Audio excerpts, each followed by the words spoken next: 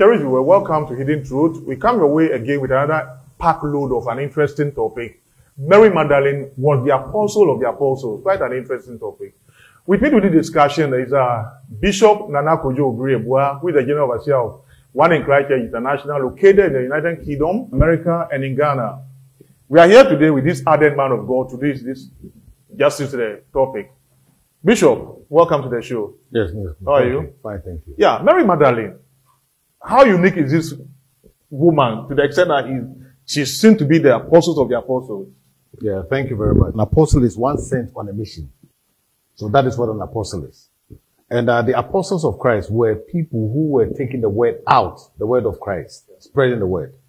Now, before the apostles got the message, or before they realized that the mission had started, that was when Christ had gone. Okay. So when Christ was buried 3 days, Mary Magdalene was the first person who sighted the living Christ, or Christ back from the dead. And when she tried to touch Christ, this was on John 20 verse 17, Christ said, "No, touch me not, but then go and spread to the apostles, to the others."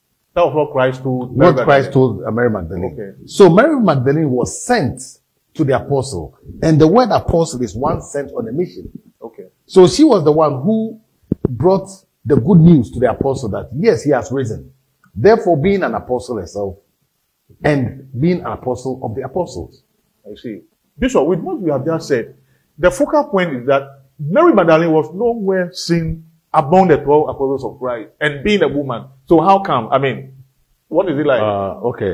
Based on the history and the little that I know is that Mary Magdalene was quite a rich person. Okay. Because she supported the ministry. It's reached a point. First of all, who is Mary Magdalene? That is the question. Yeah. Now, Mary, that is the name. From Magdala. There was a town called Magdala. Okay. So she was Mary from Magdala, therefore Mary Magdalene. Those days, names were being called, first names were given to people, like they give like John, Peter, but there could be 3 or 4 Johns. So there must be something to identify which Peter we're talking about. Okay. So she was Mary, the one from Magdala. Oh, okay. Therefore, Mary Magdalene. Now, what happened was that during those times, she was very helpful because she was one of the people who even dressed the body of Christ before the burial. In fact, it means how close she was, more or less like a family. You understand? Meaning that those times to men were more with, muscular power than women. You understand? So women were not really outspoken like the men. Now, what happened is that after some time, there was a pope called Pope Gregory the Great. Okay. Somewhere, 591 AD, after the death of Christ. Okay. He had a sermon, and within a sermon, what he said was that in the Luke's gospel, this is the woman called the sinful woman. In other gospels, this is the woman who's been said that devil was casted out of her. So Mary Magdalene is not a significant person and should not be recognized. You understand? So that was a decree. And from then, obviously, because you must understand that there were other Marys in the Bible. So all the others, each and everyone was believed, or any of the negative Marys were believed to be Mary Magdalene. Whereby now she has been exonerated. I think it was exonerated by one of the other popes. I think Pope John Paul or something like that. You understand? So it has come to light that she wasn't as we claimed she was, or she was not the Mary Magdalene or the Mary as we were talking about, but could have been a different Mary. But from your narration, I'm getting to see that how come Mary was not so significant in the realm of affairs, but how come she was rather chosen as the first person to go and carry the mission across? Why?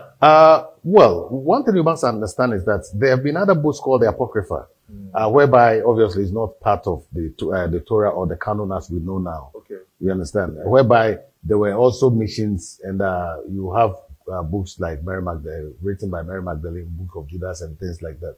Those were not has been, in fact, even certain areas it's been classified as heresy. You understand? If those things were maybe available to you, then you would see maybe the roles she played or things like that. But since it wasn't there, you're only seeing from what is available to you.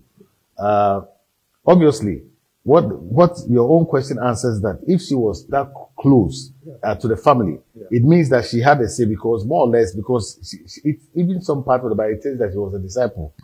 You see some parts of, when you investigate very well. So it means that she was somebody who had, very close intimacy with that close with the other disciples. Okay. And because there were certain times that she even financed or helped. You understand? Yeah. So, as I'm saying, since it was then a masculine world, you understand, things were not, maybe so much copied or, noted as it is today. Yes. Yeah. So that's why Mother. Yeah. That means that Mary Magdalene was the first one now the resurrection of Christ. Yes. According to what the Bible says, yes. And you get that from John 20, verse 17. She would go and anoint. In fact, sometimes you go and check the body or to anoint the body. It means that, obviously, she either, she was a very good, person who was, in contribution of helping the work to go on. So she was actually the first person, or you might even call the first missionary or the first apostle who saw, because Christianity is based on the fact that Christ died and rose on the third day. Yeah. So she was the first witness to this particular situation, or this particular good news. And from her, it carried on. And today we are all sitting here. Most of us are Christians. That means that when we look at the 12 apostles, there wasn't any woman mentioned among. And now we are seeing that Mary Magdalene is the apostle of the apostles. Yes. How come that significance is lost totally? How come? The word apostle of the apostle means that she had the first mission to spread the good news to the apostles, because if she had not spread the good news, the apostle would have had no good news to spread. So obviously that automatically makes her the apostle of the apostles. After all, the principal duty of every apostle is to go and evangelize about Christ. That is it. It's to be set on the mission to preach the good news. Yeah. You understand? So that makes her that. Obviously, other issues are not, you don't know much about her. Maybe, I can't say so much concerning that because I have not read that in the Bible, but based on my research, I mean, right now, internet has been so wonderful to people. I mean, when one Googles, it gives you, certain books or scrolls that were found at the Dead Sea Scrolls, gives you all some details about certain things that was not, because you know that when Constantine decided to bring the Bible as we know it today together, he called on, I think around 600 scholars. These scholars were not Christians. Some of them were judges, some of them were lawyers, some of them things like that. And some of them were bishops. So they came together and, he locked them up to come up with a solution, a conclusion, the book. So what they did was that, okay, this writing, we'll not add it. This writing, we're going to add it. You understand? To come as we have today, that is, the canon as we have today and the Torah as we have. Okay. Terry, if you are yet new to your set, we are discussing today a very interesting topic on hidden truth. Mary Magdalene was the apostle of the apostles. This is quite an interesting episode. We are here with our bishop today, delving into the episode and see how we can all learn from it. Bishop, let me ask you this question. Then it means that if Mary Magdalene was the first missionary about Jesus' mission, it makes women so unique in biblical truth. What do you say to that? I believe that both men and women are unique in biblical truth because they were all contributed. Yes, one thing I can say is that women have always been unique, especially when it comes to Christianity, because women have have been very helpful. Yeah. You understand? As much as other men have also been doing that, but I believe that both sides have been very much contributory to the gospel. Yes. Okay. On that note, Jesus Christ, why didn't he choose a man as the first apostle to send out the mission, but he chose a woman? Why should he choose a man? Why not a woman? You see, because the thing is that somebody has to be chosen. Okay. And that person happened to be Mary Magdalene. Obviously, she would usually go and visit the body. Yeah. I think maybe, rub it with oil and things like that. So I think that was what she was doing. Okay. You see, those times, most of the men were even in hiding. Yeah. You understand? Because the men were in hiding there because they were being persecuted, they were being looked for to kill. Yeah. Therefore, Even the women weren't going to be spared, but the men had more disadvantage those times than the women. Okay. So it could be one of the reasons. Bishop, with reference to the topic we are discussing today, let me ask you this. Did Jesus really choose Mary Magdalene as the apostle of the apostles? I don't believe so. I don't believe so. I believe that, whatever God does, God knows how he does it. So it will be very difficult for me to say whether he chose or not. But I would say that, she went there as a routine thing that she does.